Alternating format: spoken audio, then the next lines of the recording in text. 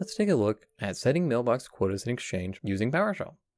So the first thing is you'll either need to be in the Exchange management shell or have an Exchange PowerShell session open. In my case, I have an Exchange PowerShell session open. So the first place we can set mailbox quotas is on the database. So I've got the database name here, and using the get mailbox database commandlet, we can look at the quotas that are currently set on that mailbox database. And you can see here that they're all currently unlimited.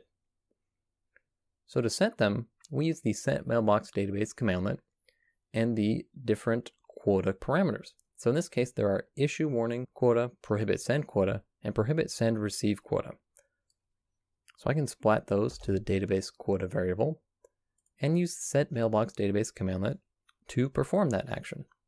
And then using the getMailboxDatabase commandlet, we can again look at those quotas and to see what we set actually took.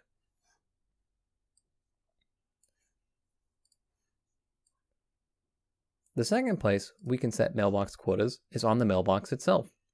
So I've got the mailbox name here, and then we use the getMailbox commandlet to look at the current quotas. And you can see that I also am displaying the use database quota defaults property, and that's because if that property is set to true, then that mailbox is using the settings on the database, not the settings on the mailbox. So what we see here is not the quotas that are applied to this mailbox. So what we need to do is look at the quotas that are on that database to know what quotas are applied to this mailbox. So I've got this command here to do that. And it looks like this mailbox is in that database we just set. So it's got those settings from before. So we use the Set-MailBox commandlet to change those settings. We want to be sure to use the use database quota defaults equals false. And so I've got that parameter here in this splat. And you use the same syntax for the different quotas as well.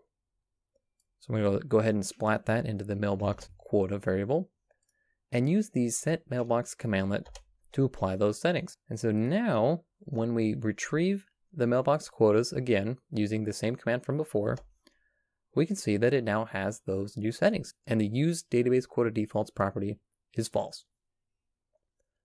That is how you set mailbox quotas in Exchange using PowerShell.